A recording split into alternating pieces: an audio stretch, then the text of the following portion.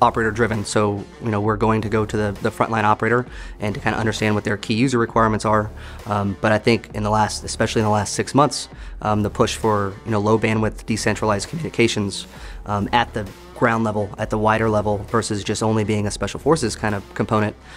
really puts goTenna in a section or a place where we can provide that common operating picture to line infantry units on the ground, which will save lives and improve the mission capabilities.